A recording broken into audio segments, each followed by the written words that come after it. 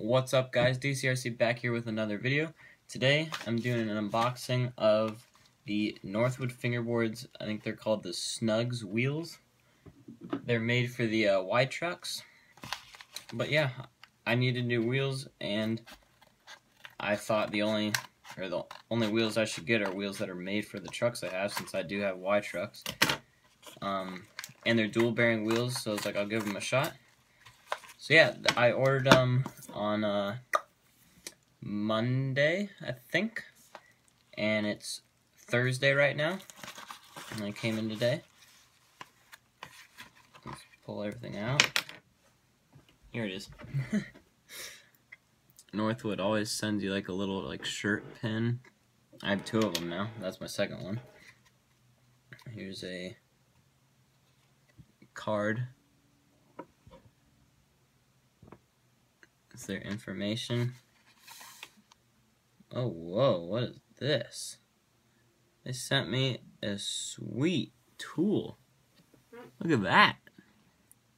Very long handle with their wide trucks key in on that. That's pretty cool. Alright, slide these out. Like there's stuff wrapped up in here. There's tape right here. Good lord, this is a kind of a crazy unboxing. They packed a lot of stuff in this little thing. Right, here's my receipt. Oh my goodness, I got a ton of stickers. So there's my receipt.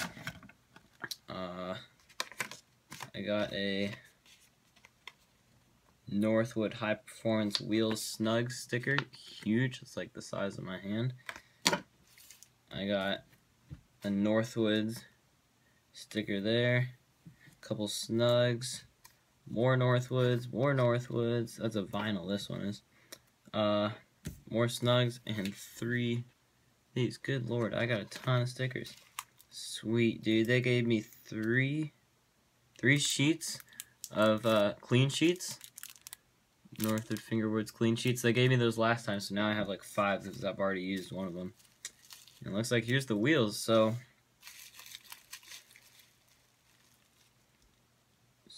sweet. So there they are. That's pretty cool packaging. I like how they're just stuck in one spot and they can't really play around. So it's everything in this little bubble wrap ball. Alright, I'm going to get these out of the package now, and we'll get you guys showing up close to these things. I just thought I might as well unpackage them on video, so we're going to put down the camera a little bit and undo this on video. Oh cool, they actually come in a little Ziploc baggie. Just like that.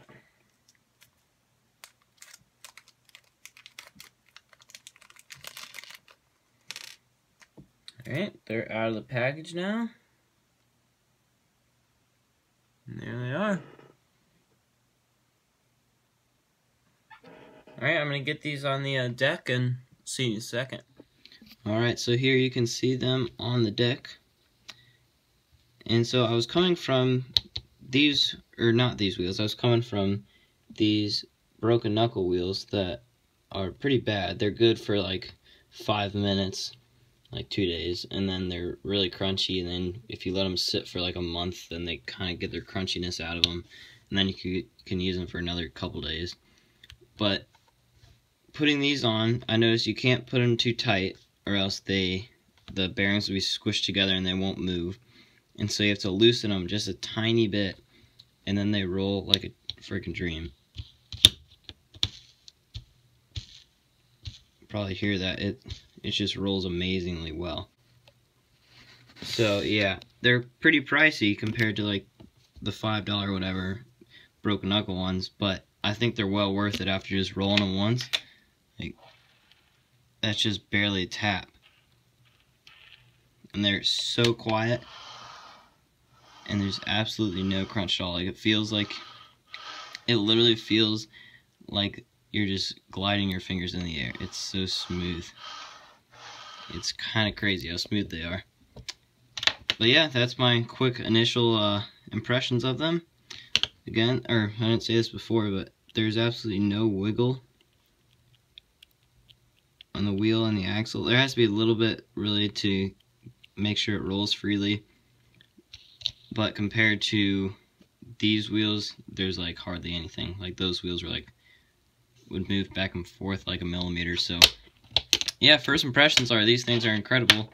I'm gonna sesh these with my DCRC deck. I'm gonna try the clean sheets grip tape again. It's been a while since I tried this stuff, but yeah, I'm gonna get this one going, guys, and I'll see you guys in a review of these wheels in a couple weeks. See you guys later. Peace out.